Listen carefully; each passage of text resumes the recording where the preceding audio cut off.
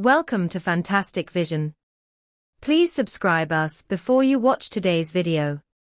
Recently, Gao Zhikai, Deputy Director of the Center for China and Globalization, addressed the chip and trade issues between China and the United States in an interview. Particularly striking was his statement regarding chip trade, stating, "Once China achieves independence in chip production, it will undoubtedly further expand its exports to overseas markets. At that point, China's chip independence will become a global chip revolution." This implicit statement called on the United States to abandon its so-called chip control strategy and instead pursue a globalized trade path within the chip industry chain. In a media interview, Gao Zhikai also stated that China is unconcerned about losing 15% of the US market share.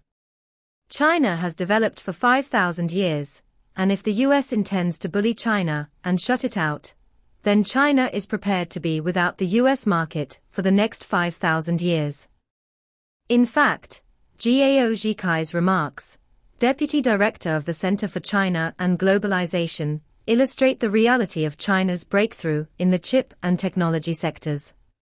Previously, facing foreign constraints in areas like tunnel boring machines, memory chips, and automotive-grade chips, China accelerated the development of its domestic industrial chain, and in a short period of time, achieved domestic substitution of these products. The result?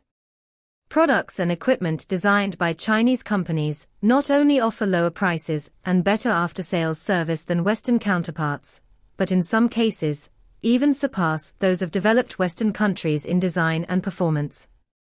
It can be said that China's development from 0 to 1 was relatively slow, but no other country can match China's ability to go from 1 to 2, and then from 2 to 3. Some may argue that China's vast industrial system was built on a climate of rampant imitation.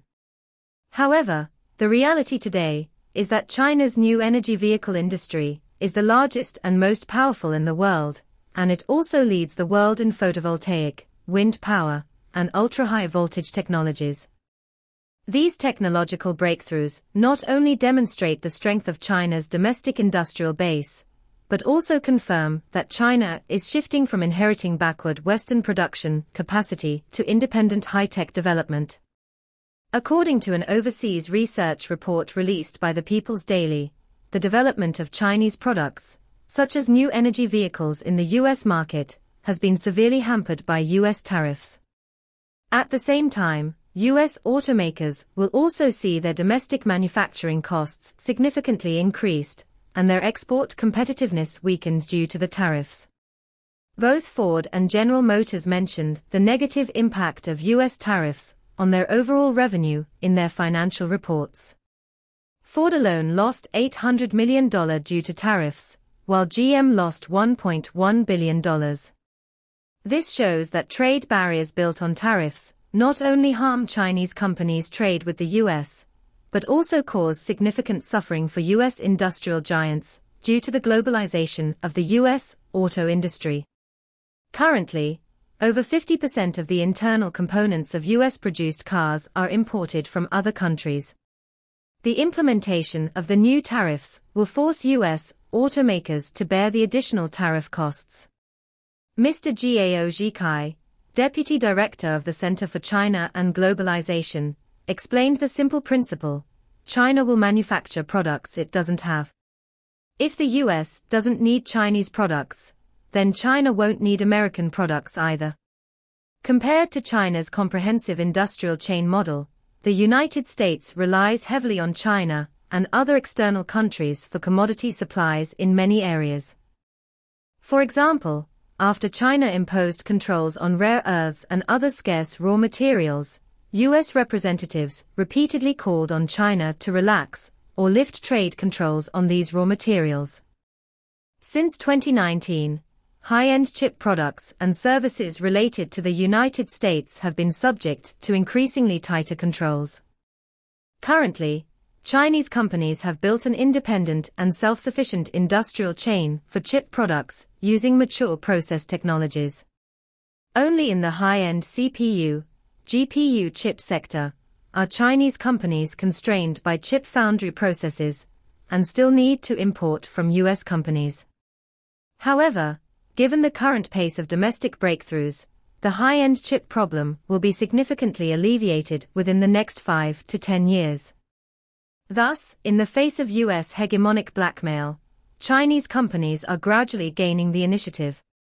Unlike Japan, when it signed the Plaza Accord with the United States, China has maintained its bottom line in this tariff negotiation with the United States. As a result, the two sides have engaged in rounds of talks, but have yet to reach an agreement on the relevant issues.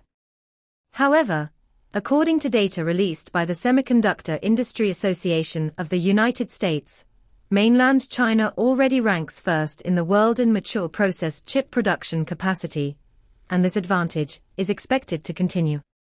Faced with the scale effect of China's chip industry, how long can the United States maintain its advantage by relying solely on a few monopolistic chip giants? Secondly, the chip industry, like other industries such as automobiles, is a product of the global division of labor. The United States has relied on its hegemony to monopolize the high-end chip market, harming the interests of companies in dozens of countries. What decisions will these overseas tech giants make when they realize that US chip control measures will create powerful competitors for their own development? A former executive of ASML of the Netherlands has clearly stated that US control measures will ultimately backfire, forcing China to accelerate technological research and innovation in related fields, thereby breaking down the technological barriers set by the US. If the United States intends to shut China out, then China has already prepared for the next 5,000 years without the American market.